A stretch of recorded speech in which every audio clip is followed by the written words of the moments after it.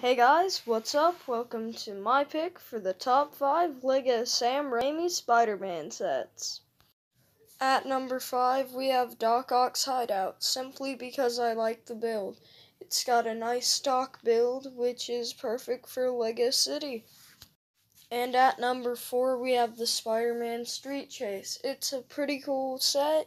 You get 2 robbers, you get Spidey, you get this nice little jewelry store, but it has no door, which kind of drags it down on the list.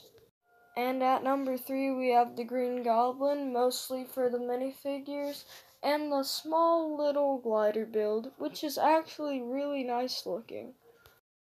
At number 2, we have the Origins. It has an amazing lab build and the awesome printed LEGO Green Goblin helmet.